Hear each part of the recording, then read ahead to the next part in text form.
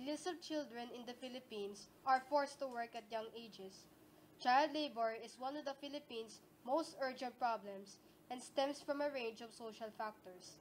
Unless something is done, the issue of child labor will continue to affect the lives of many families across the country. Two men had kidnapped a child named Trisha who is younger than 40 years old. They have sent her to the place where they let children work.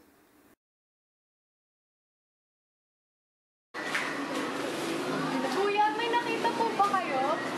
Yung bata siya naka-stripes? Hindi ko po napansin bakit. Another child named Patricia is also working. Her parents cannot afford because of poverty. Ano po? Very good! Yan ang gusto ko sa'yo eh! Poverty is the biggest issue in the Philippines, and it is caused by overpopulation.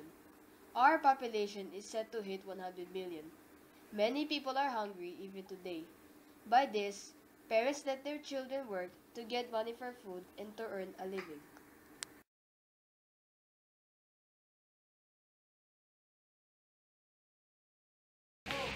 Asan na yung mga kita nyo? Ha?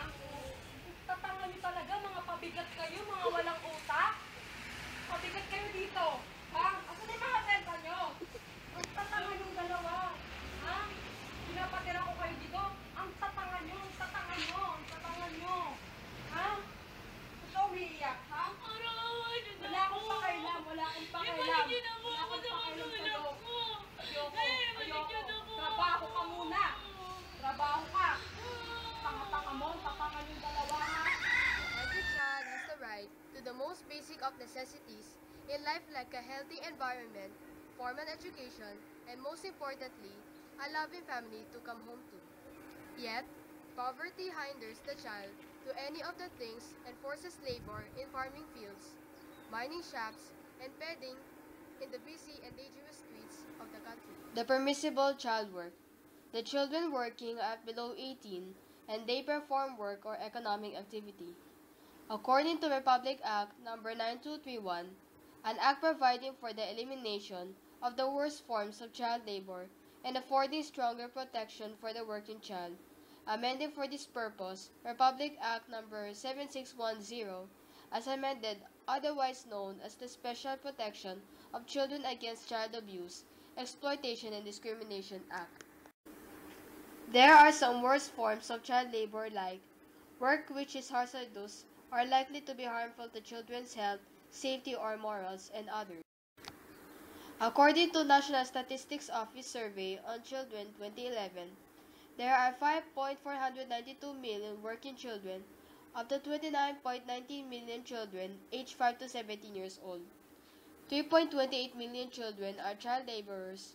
2.993 million are hazardous child laborers. Example is Alejandro Soriantes of Barangay Lumbangan of Bingay, Negros Oriental. At age 10, he dropped out of school to work for his family. Working children are vending, driving pedicabs, and constructing or stone quarrying. They are also scavenging, mining, and others. Working children may be found in diverse sectors of the Philippine economy.